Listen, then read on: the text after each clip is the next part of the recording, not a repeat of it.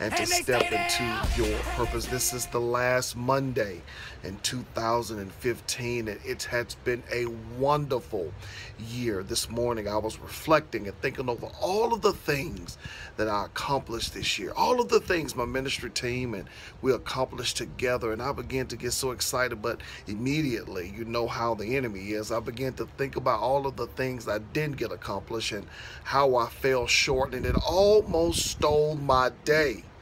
But I thought about a story that Les Brown said, who I think is one of the greatest motivational speakers on the planet.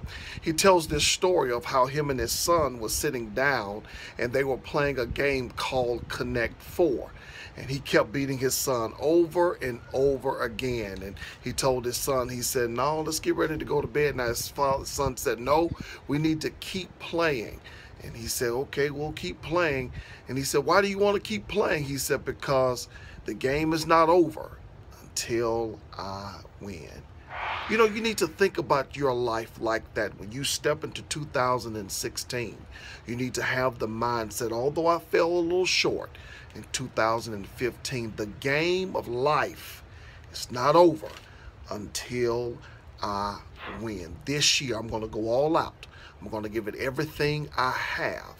And even if I fall a little short, like I did last year, it's not over until I win. Keep going. I'm telling you, I believe 2016 is going to be your best year. You're closer to victory than you think. God bless you. We'll see you in 2016.